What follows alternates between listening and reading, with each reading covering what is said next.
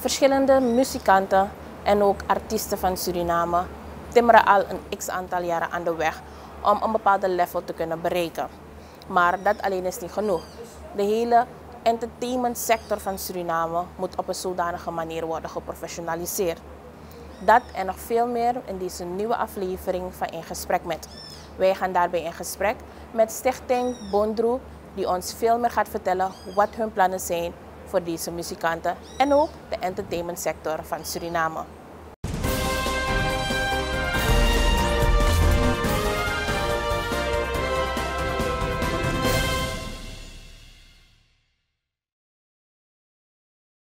Heren, goedemiddag en welkom in Gesprek Met. Jullie zijn een deel van het bestuur van Stichting Bondru Entertainment.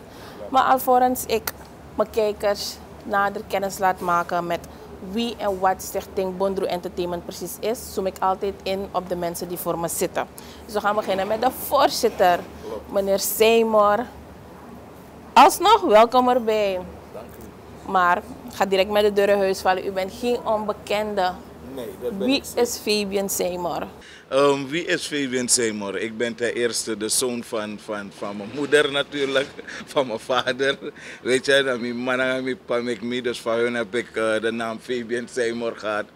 En wie ben ik? Ten eerste ben ik een promotor, ondernemer, ja, van promarman.com, zo heet ons bedrijf.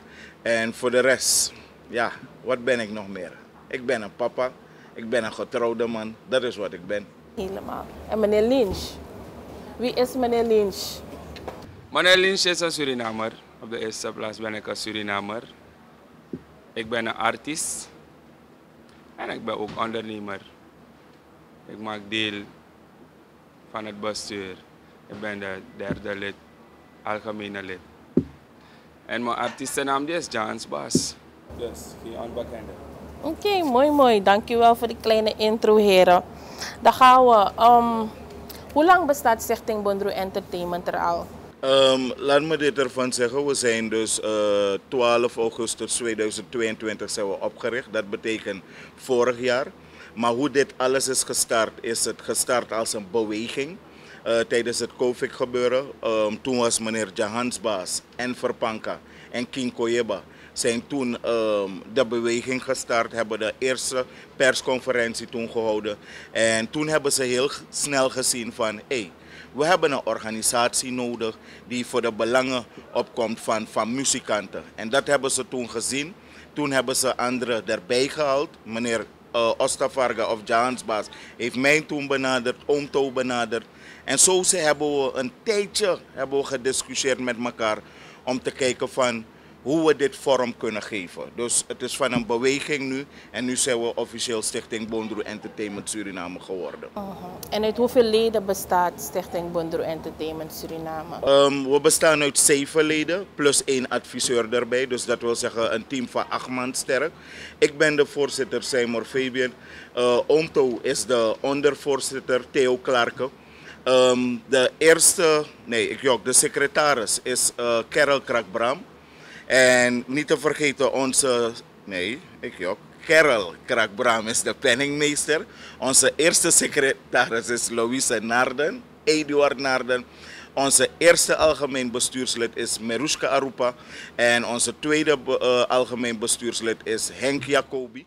En onze derde algemeen bestuurslid is Ostavarga Lynch. En niet te vergeten, onze adviseur is Rohit Thakur. Ik hoor jullie veel praten over artiesten, de muziek entertainment. Naar jullie inziens, voor we een beetje verder inzoomen, hoe denken jullie dat de artiesten het maken van Suriname zelf, gezien de huidige situatie?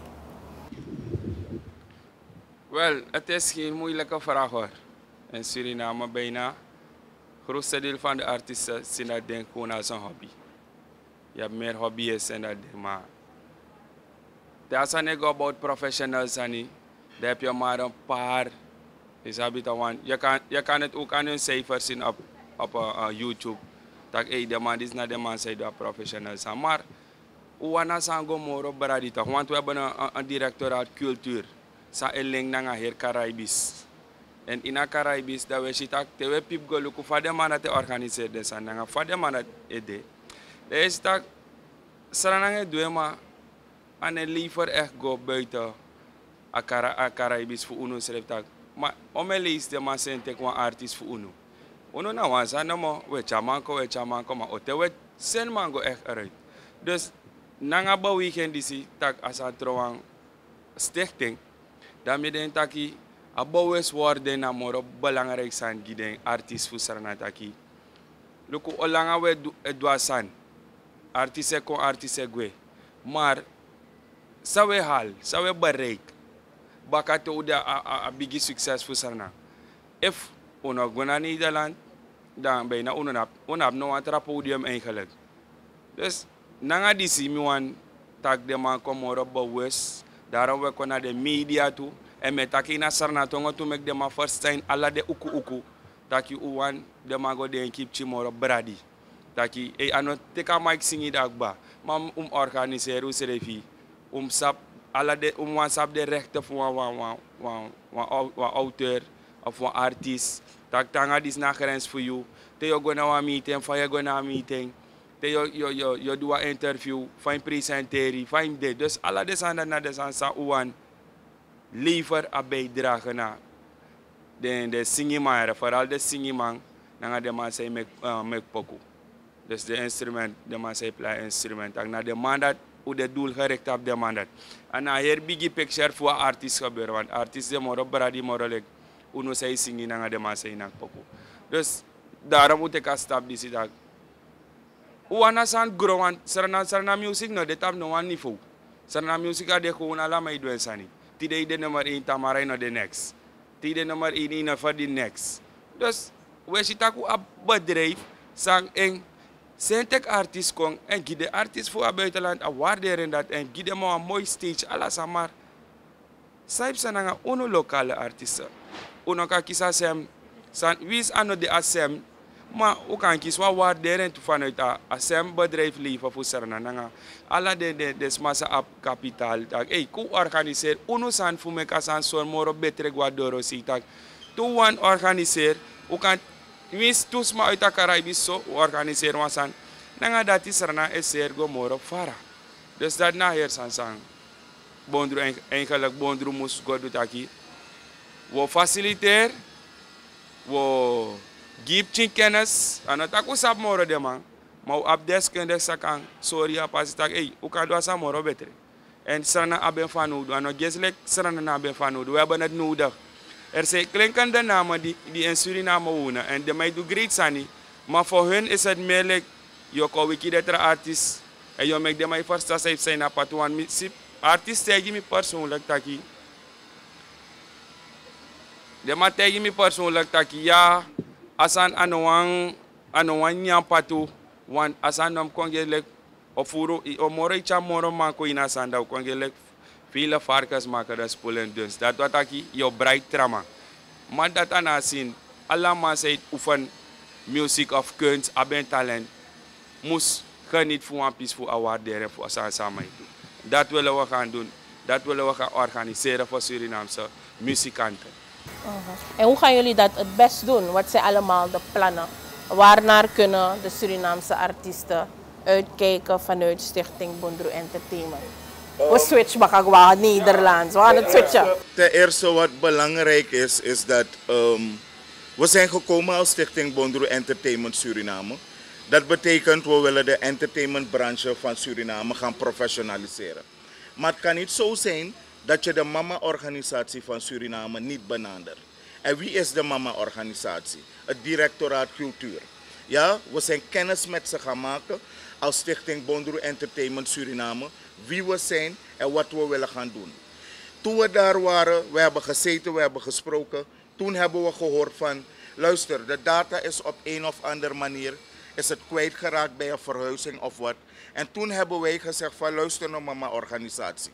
Wij zijn Stichting Bondru Entertainment Suriname. Jullie zijn het Directoraat Cultuur. Jullie zijn met het algemeen belang bezig. En wij hebben dan gezegd van, luister mama, wij gaan specifiek werken voor muzikanten, Daar willen we gaan professionaliseren. Hun belangen willen we gaan behartigen. En net wat ik eerder toen heb gezegd, er was geen organisatie. En mensen moeten ons niet vergelijken, want dat is wat velen doen, want ze begrijpen het niet. Wij zijn geen auteursrechtenorganisatie. Wij zijn geen muziekrechtenorganisatie. En ik zal die naam noemen, want die naam is het is er geweest. Ik weet niet of het nog bestaat. Sasuur.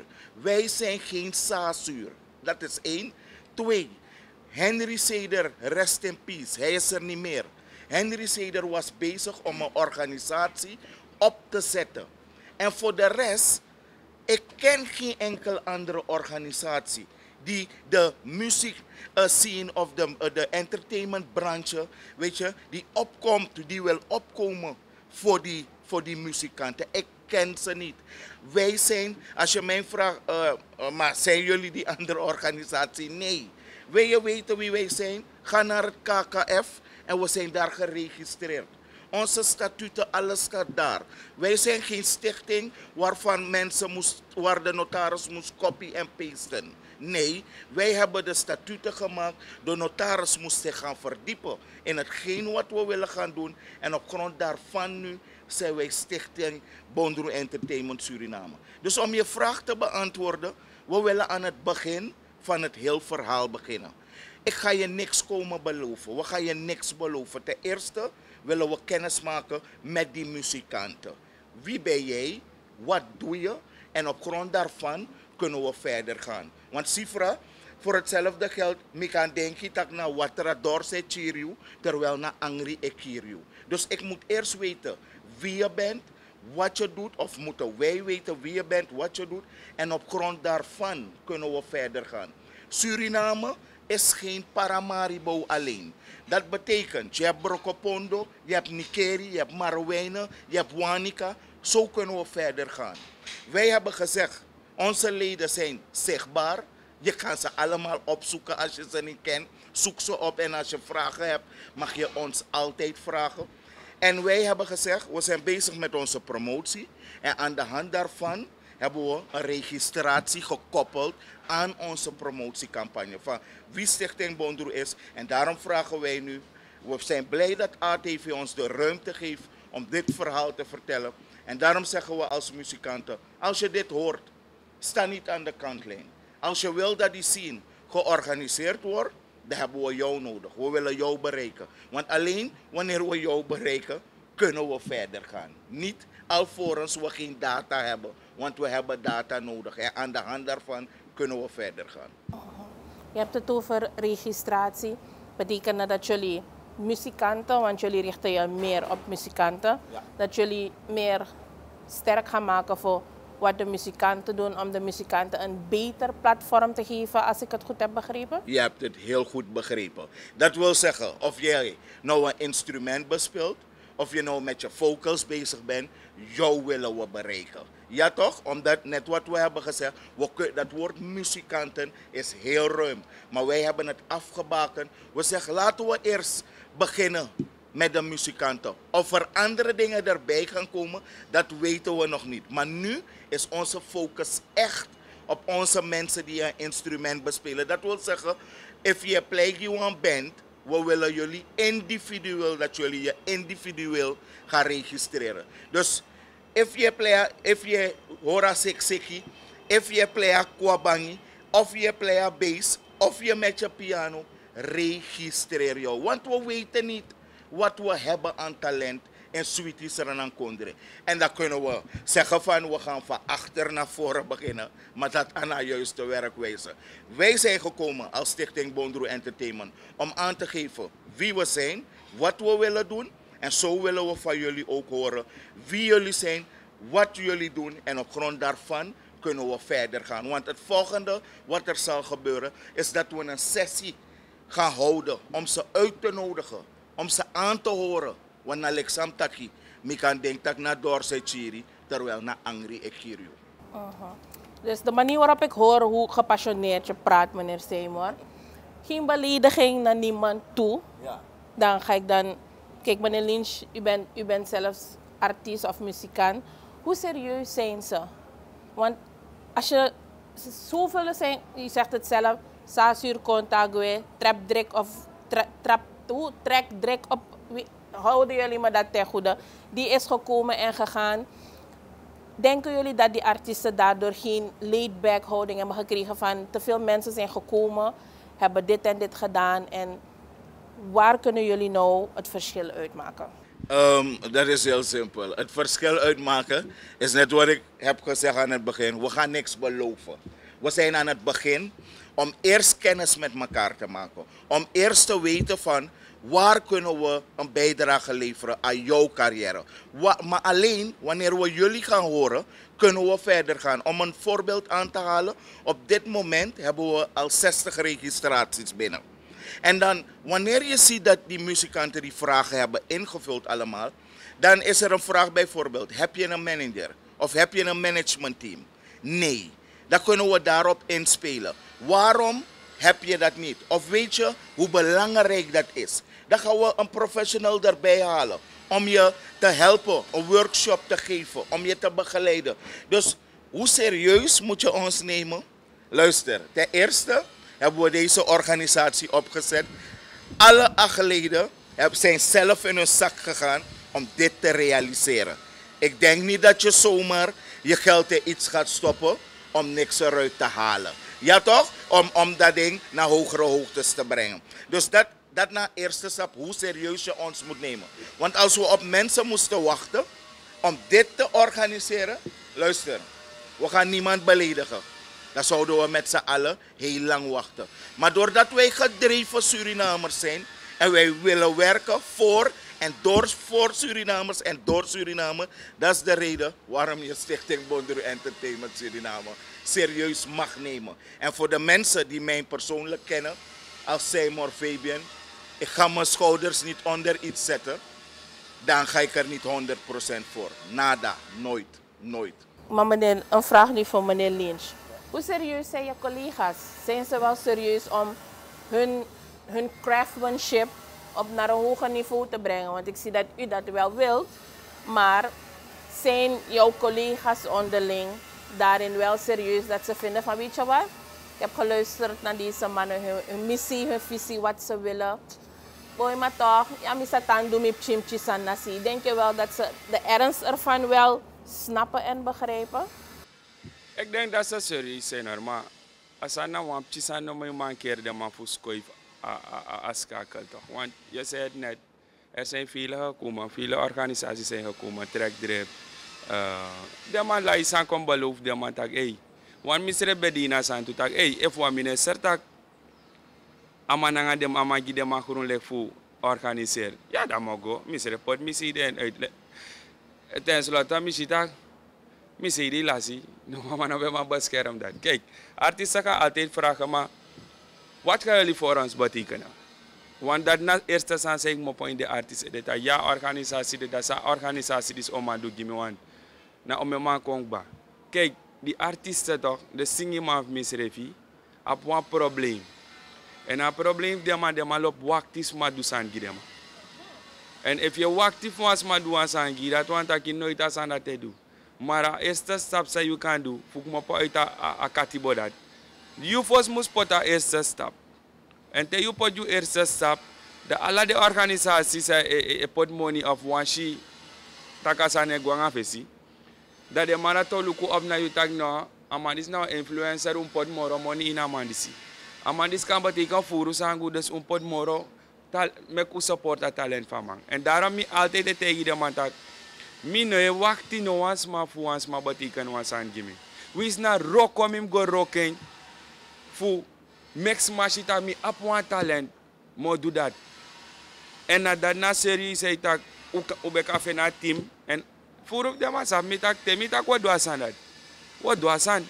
Maar de ibem go fende de precies de rightfuls ma sawan snap want no bij erek ban my bar uit asin ta ja man as so neem zijn visas baka. De same man dat die kar de man ko tak Kogo zit wat vergaderen idee. De artiesten, de muzikant, na de eerste man zou ik nou min radio. Dus misap alla de man. Misap alla de man en misap man toe. Sa oroko tranga tufu hora a organisatie tak anomus prosper. Want de ma aptra agenda. Daarom mi lop tegen alla de man sang play wan music, music, wan instrument in wan formatie of wan band.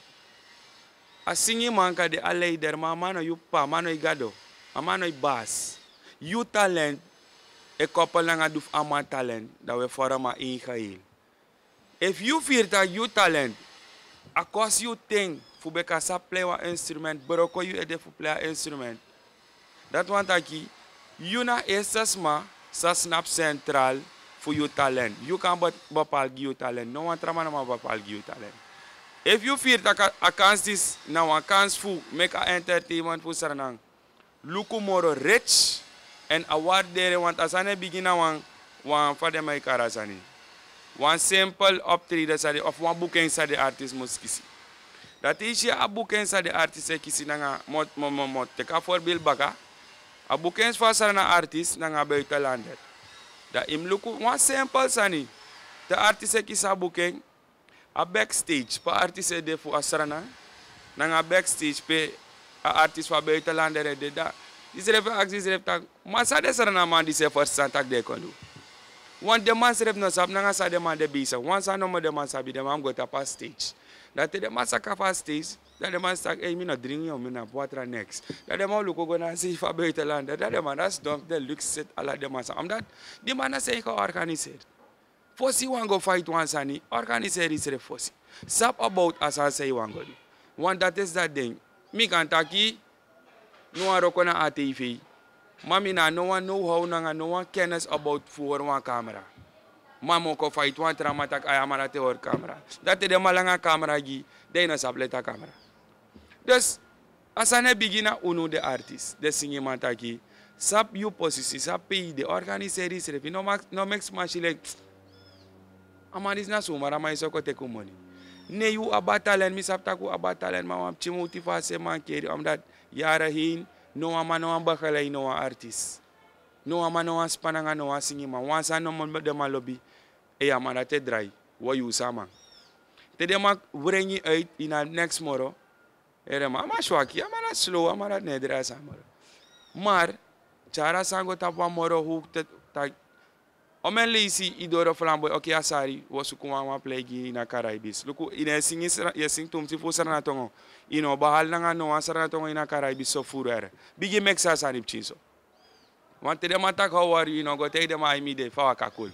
Isabi to des fos u ango tapani fu dati. Bigi sap yes nanga no. Want a este san say ko ini anu fu sap yes nanga no na wan telephone. En no am de telephone net tak sarana tongo. Alama lay tak na Nederlands of Engels of one tratal. Dus dat ik bawan samus bigiro ko ini tak ma mi kan sing nanga orkeli of mi kan sing nanga wet new sara mi kan sing nanga ini want des marat of buchu bantan mi kan sing nanga demang. Masa o me you no sing nanga demang. You know ma communiser. Wan je tak so sara na tonga demang ne fast sa you. En na dap asa no stop. Te you e tak so sara na tonga ano a problem. Dem go su kwa management. Sang kang coordinator en yepi cara a kenki dat ko ini udah yusre postak me pa ama istum si furu mang ma say dem me pa mang oh mi go te kales kom bigi go studier Engels chi so e te kit school e tak di na mi otak yu ata sa me te ifite ama ine te ama ye tak sa yu wani mi otak no wan mi sap tak chi so Engels no and that na abowes word dem fu de artist mi taki de ma abatalen en me breedte tem isa say dem mes na bakasan me shita ko kadu bon great san omdat we do sa wereld ne do wap kase ko wap kona wap seketi walo sort variasi abi ala de trasa na buitenland maar de sa abi ye shita te de manjanaki we si no ma dansie sekseki ma say hoor de ma isi mek de man go in a wereld en overschakelen dat na wap san samus goso dat ori seti en na dat Stichting Bondru konf do en me yere artist tu en me taken via media janunu de tak de go bundle artist fu de against Stichting Bondru me bigi bari a bundle na wan sansa de ma try o me yari yo go bundle wan group en a tra group ino cha de ma me wan de ma no favorite Stichting Bondru Entertainment Suriname no konf bundle no wan man De man komt yep kenka zien. Dat want dat ongeacht wie soort muziekstijl je play. Una wansap if na baita Ghana of sang of na. Fade my card de tramandape. Anyway, uno wansap you talent, use repo fortera para if na tasa ye na kia kida ina. Kom. Maar dat was dat je op sommige de man dat dina kon zij doet en zijn individueel. En dat is belangrijk, want cultuur no man tegen directoraat cultuur schrijft no man tegen uno. Om een artiest u abi zij in nakawina. En dan moet hij na nak zo sabier. En dat die wana ina gestekte sa de man ontou. Maar isap om het dusu man de zij doasan. En dat na po wan chara sango tak. Te de man klik in de man systeem tak. We organiseren een na plein en we 15 kawina band. Dat de man klik en de man om aan feni. Bondru om hem op dape. Mi op zie van de soort van de man. En dat na her tori sa wan gedoet aki. One de artiest voor de zichtbaar en de man si awarderen. Maar asan de na de man. You want si wan verandering. Voor you serefi. Dat je want si wan verandering voor wan trauma. Want if mina bewan si wan veranderen misrefi. Fama go kar wan trauma dat ko veranderen serefi. Maar me si taka san kan roko en ei roko if 6 mas koppel de serefi bana registratie tak emide. En die miere wan malek meneer Sonny Kuplal. Dan me denk tak dat kel ja first atori want if amanda sailo international first sang batak na this na stop zou be make o me yari. Dan mi vind tak de rest voor de young boy. Moest go luku sa de bigi wan do ome yari tak. De man ja play up ko ome yari ma to go terug. Wis na a jari fama self ina ma sitak ina dape a bigi artist fu beta yon.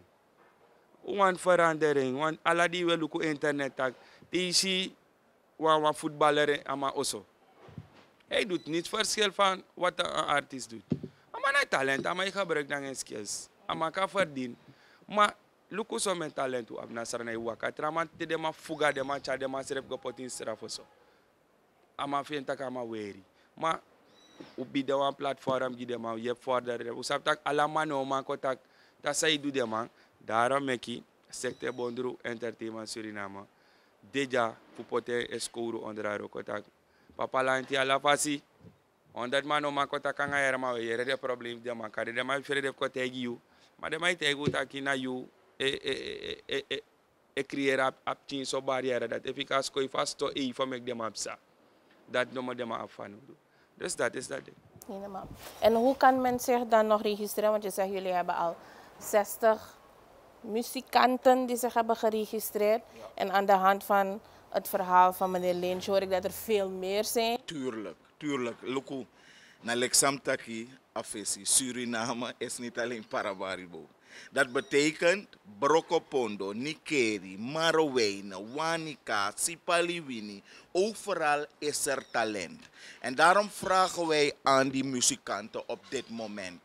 Het maakt niet uit waar je bent. We weten Alassane Kondiri, Oli Kondiri. We zeggen, je hoeft niet naar ons toe te komen. Het enige wat we nu van je vragen, ga naar de page van Stichting Bondru Entertainment Suriname. Zolang je op de page bent, ga je informatie zien. Maar if je vindt, ik wil nog meer informatie weten of hoe of wat, dat kan. Onze leden zijn zichtbaar. Onze telefoonnummer is 895 2 keer 675. Wil je een bericht sturen? Stuur het naar Facebook. We weten allemaal op Facebook. Ga naar Facebook, stuur daar je bericht. Je gaat antwoord van ons krijgen. Maar daar is die registratieformulier. Die registratieformulier, je hebt maar 10 minuten nodig. Even snel, misschien binnen die 10 minuten, heb je het al ingevuld. Als je het hebt ingevuld, krijgen we meteen jouw data binnen. Dus je normaal kon kormi van, me vullen in ba. No, want ik kan terugzien toch. We kunnen terugzien of je het wel of niet hebt gedaan. En daar geeft het al aan, want usabi taki, los tak ude na digitale wereld no de, internet gebeuren, usap tak op to analoog man. En dan de analoog we bedoel, dat kan de nog maar schrijven of dit dat. Dat maakt niet uit. We gaan ook een moment voor hun creëren. Dat een formulier de, dat we het misschien samen met ze moeten invullen. Geen probleem. Dan willen we dat ook doen. Want nogmaals, Wij weten dat er heel veel talent is. Maar Jereja, we zijn vanaf 1 februari bezig met onze promotiecampagne. Dat betekent, if you want, ik kan tapi ai doe lek inoshi. Sa Stichting Bondru Entertainment te doet op een moment disi. Dat kan. Isa jere voor een trouwen toe. Ja toch? Dat betekent dat je dan niet aan de kantlijn moet staan. Want if una informatie lek van met aki data, dat uno man begin next. Want na informatie, u afvanodu, fusap suma na you en wat je doet. En dan heb je ons alvast geholpen. Dus het is het begin van het verhaal. We gaan je niks komen beloven. Dat we aan de auteursrechten gaan moeten werken, het zal op de agenda komen. Maar dat aan een prioriteit nodig voor Stichting Bondru Entertainment. Een prioriteit na weten wie Stichting Bondru Entertainment Suriname is, wat we willen gaan doen. En ten tweede, jou willen we bereiken om die registratie in te vullen. En wanneer je het hebt ingevuld, dan gaan we verder werken. Dus het moment wanneer wij 100 muzikanten, wanneer we bij wijze van spreken 100 registraties binnen hebben, dan willen we die eerste 100 aan het directoraat cultuur van Suriname overhandigen. Van mama, kijk hier, we hebben gewerkt, dit hebben we alvast gedaan. En op grond daarvan willen we verder gaan fietsen. Maar we kunnen alleen fietsen wanneer we jullie gehoord hebben. Dus jullie willen we bereiken nogmaals. Daarom vinden we het niet te veel. We worden niet moe om het verhaal te vertellen. Want zonder data kunnen wij niks doen. Het team van Stichting Bondru Entertainment Suriname is gemotiveerd. En daarom blijven we het doen om jullie te bereiken. Tot slot, heren. Wat staat er nog allemaal in het verschiet voor het jaar 2023? Want we zijn pas in de tweede maand van het jaar. Het is een moeilijke vraag hoor. Ja, Hoe moeilijk is het weer? omdat Een tipje van de sluier. mensen moeten, die artiesten moeten, muzikanten moeten gewoon gaan registreren om te beginnen. Je snapt het, want if je nou registreren, naar de Safibi dat valt door. Wie is een plan, een bombigi sangi de mata, hey, eenmaal registreer bij zo dit ramata, hoor die. Maar het is niet genoeg. Maximaal 100 starten we. Maar lek van we tak op een moment die zie de machine, go registreren, want meer registreer ba. En ja, de man voor registreren. Dat wil ik aan ze geven dat. No me kasa moeilijk. Want je maakt het maar moeilijk, Gesprek. Je ziet het ramen de bezig dat nou je want qua bakas kooi. Maar nou tak alati. Maar je zegt voor je tak, beter me registreren. En dat is dat ding. Kort en bondig.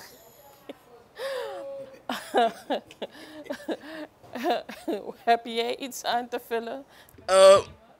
Het enige wat ik nog wil zeggen, ik wil jullie bedanken als ATV dat we ook de gelegenheid hebben gekregen om het verhaal van Stichting Bondru Entertainment Suriname te vertellen aan de kijkers. Dat wil zeggen voor de mensen die kijken, Inobe begrijpen het. Ik ga het weer herhalen, we zijn geen auteursrechtenorganisatie. Maar het zal zeker op de agenda komen. Ja toch? Wij zijn gekomen als Stichting Bondru Entertainment Suriname om te blijven. Dus dat betekent, wil je weten, blijf ons volgen. Facebook, Stichting Bondru Entertainment Suriname. Heb je een vraag als muzikant, wil je meer weten? Daarvoor zijn we er. De leden zijn zichtbaar. Bel ons 895 2 keer 6 75. En dan willen we jullie van dienst zijn. Met een grand tangi voor een moment disi. Taku teki, uteng voor luku. En if u no besa bete, dat u actie. Kom je toen, kontak makandra.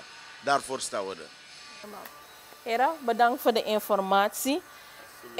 Ik hoop van harte dat ze vanuit alle hoeken en gaten zullen komen. En de ernst wel ervan zullen inzien dat het nu wel nodig is. Want het is net als wat meneer Lynch zei. Suriname is een klein land. Als je alleen in Suriname blijft draaien, dan kom je ook niet op een hoger niveau. En de vergelijking die hij ook heeft gemaakt, heeft me ook stof tot nadenken gegeven van... We laten alleen maar buitenlandse artiesten halen en onze mensen gaan zelfs niet weg. Met uitzondering van jouw mensen, waarbij jij de manager van bent. Ik heb ze zo een beetje gevallen. Maar dan kan men een idee hebben wat jouw niveau is. En dan weet men ook van, nee, we moeten het verder doen. Zeker weten. Kijk, ik ben geen manager, maar ik ben promotor. Dus als promotor probeer ik dan mijn best te doen. En ook voor mij was er ook een moment dat ik zelf naar Zwitserland ben gehaald door een artiest die wij mogen promoten. Dat geeft dus al het niveau aan en dat was voor mij gewoon een hoogtepunt. Het kan, maar we moeten blijven geloven in onszelf. Niet normaal. Thank you, gentlemen. Alsjeblieft.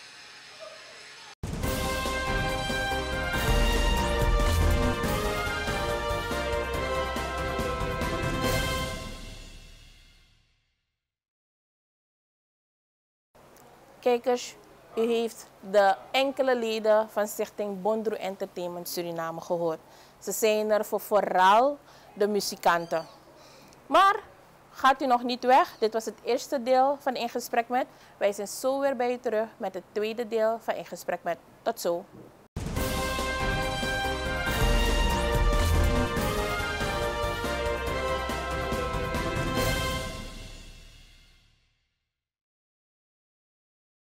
Goedendag kijkers, welkom bij het tweede deel van deze aflevering van In Gesprek Met.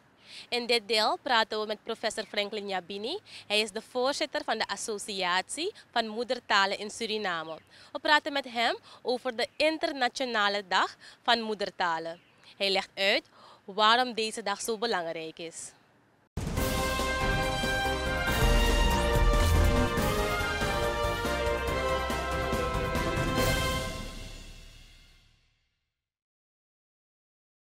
We staan vandaag hier op dinsdag 21 februari. Vandaag is dus Meertalendag met professor Franklin Jabini. Meneer Jabini, Suriname is een multiculturele gemeenschap met verschillende talen. En vandaag is dus de dag van talen, kunnen we zeggen. Wat heeft u dus hierover te zeggen? Adi fosukamia mitabai hisembewa apaiti odi. Adi daka ude mama tongo. Ik groet iedereen dus op deze bijzondere dag van de moedertaal. Het is de Internationale Dag van de Moedertaal. En ik wil Suriname van harte groeten en ook feliciteren met deze dag. Een bijzondere dag. En hoe staat het dus met die gedachtegang dat Suriname eigenlijk een meertalig land moet blijven? En we dus niet alleen het Nederlands moeten koesteren als moedertaal en dus ook de jongeren de talen moeten blijven bijbrengen. Dus het is goed om het belang van meertaligheid te benadrukken, zoals we dat hier kennen. Het is natuurlijk een stukje verrijking, we zijn rijk. Maar die talen zijn ook een deel van onze cultuur, is een deel van wie we zijn. Er zijn dingen in onze culturen die heel moeilijk overgebracht kunnen worden in een andere taal. Er zijn voorbeelden in het Saramakaans of een van de andere talen. Dat je probeert iets te vertalen, maar die dingen raken, zeg maar, je raakt het kwijt in een vertaling. Dus voor ons als Suriname is dat belangrijk om die talen te koesteren. Vandaag is Internationale Dag van de Moedertalen. En hoe is men eraan gekomen? Er waren mensen in Bangladesh, wat nu Bangladesh is. Vroeger was dat niet, was een deel van Pakistan, dacht ik. En het is in 1952 of 51 geweest, op 21 februari, dat een groep mensen zijn opgekomen voor hun eigen taal. En dat was het Bengaals, dat ook als taal erkend moest worden in het land. Maar de overheid toen, die wilde dat niet. En mensen zijn toen gestorven, ze hebben mensen gedood tijdens die protesten. En nu is het Bengaals een van de wereldtalen, volgens mij ik dacht 6e of 7e grootste taal in de wereld. Dus dan merk je dus dat mensen willen opkomen voor de eigen taal, om in de eigen taal, de taal waarin ze zijn opgegroeid, wij noemen dat de moedertaal, de taal die ze zonder dat ze op school zijn geweest hebben geleerd, de taal die ze beheersen, dat ze in die taal zich willen uitdrukken. En dat is heel belangrijk. Er is intussen dus ook al jaren een discussie van, moeten we niet alleen Nederlands, moeten we andere talen, dus ook op scholen, behalve Engels en Spaans, doseren op de scholen? Kijk, als het gaat om de eigen Surinaamse talen, laat me het Saramakaans als voorbeeld nemen. Kinderen groeien op en ze praten uitsluitend Saramakaans. Ik denk aan de kinderen in het boven Suriname gebied. En wat ze doen is Saramakaans, Saramakaans, Saramakaans. En dan komen ze op school en dan leren we ze lezen en schrijven. Maar dat doen ze dus in een vreemde taal, dat is het Nederlands. We leren ze lezen in een vreemde taal, toch? En ook schrijven in een vreemde taal. Dus dat kind moet op zo'n leeftijd al gelijk beginnen een vreemde taal te leren. Dat technisch ding van letters herkennen en schrijven ook leren. En dan die talen ook herkennen en schrijven. Dus zoveel dingen doet dat kind ineens in een vreemde taal. Wat er zou moeten gebeuren, is dat je de basis begint te leggen in de taal die dat kind al beheerst. In dat geval bijvoorbeeld Saramakaans, dat dat kind de letters leert schrijven, letters leert herkennen in de eigen taal Saramakaans. En dat je van daaruit dan een overschakeling maakt naar een andere taal, Engels of Nederlands of wat dan ook. Dus eigenlijk is het we creëren een probleem voor de kinderen door ze eerst in die taal te laten leren schrijven en lezen. En ook een andere vraag. Suriname heeft dus meer dan zeg maar 8 talen. Hoe zou eigenlijk het onderwijsproces zich moeten voorbereiden op het introduceren van andere talen in dus, de samenleving qua onderwijs? Ik denk dat het een beleidsissue is. In de eerste plaats moeten we het belang van meertaligheid in het onderwijs erkennen. Als je kijkt bijvoorbeeld naar het Nederlands, dat de taal is van ons, merk je tot het hoger onderwijs hebben mensen problemen met het Nederlands. Toch? Dus je beheerst het niet, ondanks het feit dat je 10, 15 jaar les hebt gehad erin. Het is belangrijk dat we beleid ontwikkelen, zodat we ook de andere talen meenemen en dat we een goede basis leggen in de eigen taal, de moedertaal, de taal waarin dat kind opgroeit. Dat we daarin beginnen en dan verder gaan. Natuurlijk zijn er uitdagingen. In zo'n kort interview kunnen we niet erop ingaan, maar zeker in die gebieden waar je één taal hebt, één taal die daar de belangrijkste is. Bijvoorbeeld, ik denk aan een dorp bijvoorbeeld waar er Saramakaans of Okaans of trio wordt gesproken. Dan zou ik beginnen om de kinderen in die talen te leren lezen en schrijven. Opgroeiend heb je dus vaak genoeg mensen die dus kinderen leren van praat Nederlands, de taksranantongo, praat een beetje netjes. En tegenwoordig merk je weer een andere ontwikkeling, dus dat mensen geïnteresseerd raken via media, dus in de vorm van muziek, in de vorm van toneel, dus in Okaans, Saramakaans en dus andere talen die dus van huis uitgesproken worden. Wat vindt u van deze ontwikkelingen? Dus meertaligheid is een verrijking. Ik heb in Amerika jaren gedoseerd. En de studenten groeien op met Engels. Dat is alles wat ze kennen. Ik doseerde interculturele studies. En een van de dingen was dat ze een vaardigheid moeten hebben om ook andere talen te leren. En je merkt hoe ze ermee worstelen om een andere taal te leren. Ze kunnen zich niet voorstellen dat een andere taal een andere structuur heeft, dat de woorden anders zijn. Dus iemand denkt van je neemt de woorden in één taal en zeg me wat het in het Engels is of zeg me wat het in die taal is, dan kan ik de taal praten. Maar zo werkt het niet. Maar dat komt als je opgegroeid bent in een situatie waar je maar met één taal groeit.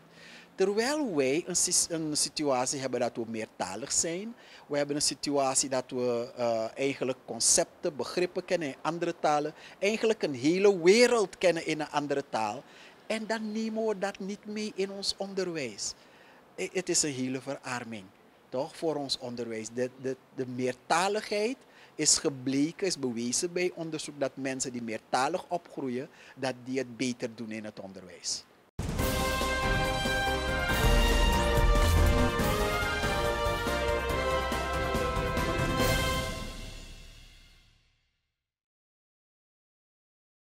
Zo kijkers, met het gesprek met professor Jabini zijn we gekomen aan het einde van deze aflevering van In Gesprek Met. Volgende week zijn we terug met een nieuwe aflevering.